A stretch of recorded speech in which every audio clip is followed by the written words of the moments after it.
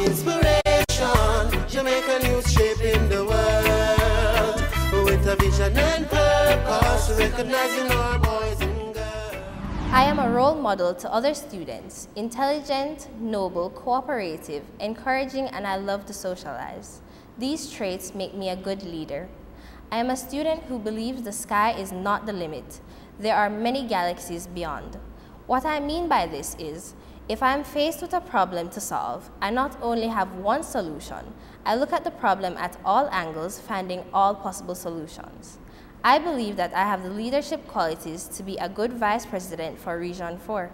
I am an honest young lady who is always punctual, very confident in myself, and is always committed to whatever I do. I have a positive attitude towards my schoolwork, and I communicate well with both adults and my peers. I have the ability to delegate, and I allow my intuition to guide me. As the Student Council President for Rhodes Hall High School and a member of the prefect body, I am determined and will work to the best of my potential.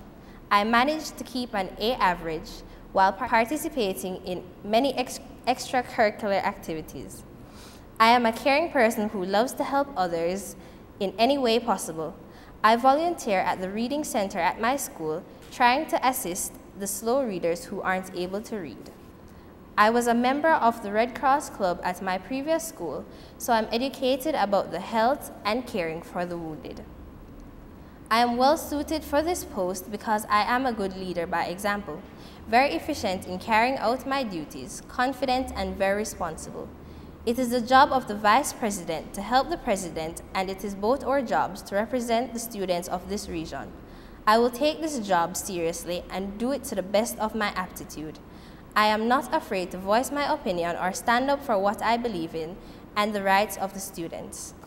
In becoming the Vice President for Region 4, I will carry out different projects in aid of better for the students.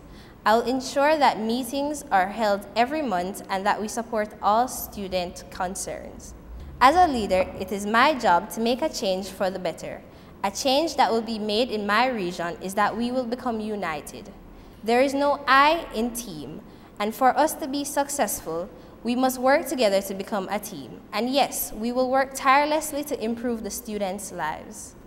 As the Vice President, I promise I will do my best, uphold the confidence, trust, and responsibility of my office, respect the privileges attached to my position, and to strive to achieve excellence at all times. With this being said, it is now up to you to do what is best for the region, and what is best for the region is appointing me, Princess Holmes, the office of Vice President. Thank you.